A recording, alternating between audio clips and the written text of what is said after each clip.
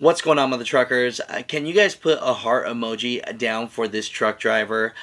Basically, a family friend sent this link to me, and the situation is just so sad. You know, a truck driver doing the right thing.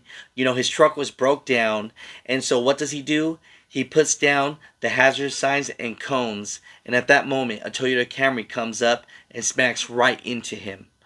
And so, for doing the right thing, he passes away. The trucking community just wants to put our prayers, our love to the family of 53-year-old truck driver Stanley George Gumm Jr.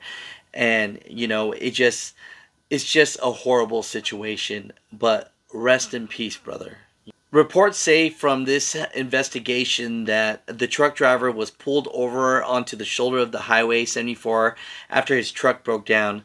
Then the driver got out of his truck to place the orange hazard cones behind the vehicle, but as he was doing so, there was an oncoming Toyota Camry that ran right into him and struck him.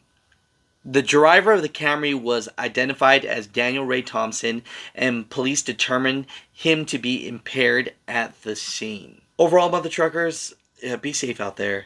I love you guys so much. I'll talk to you guys soon.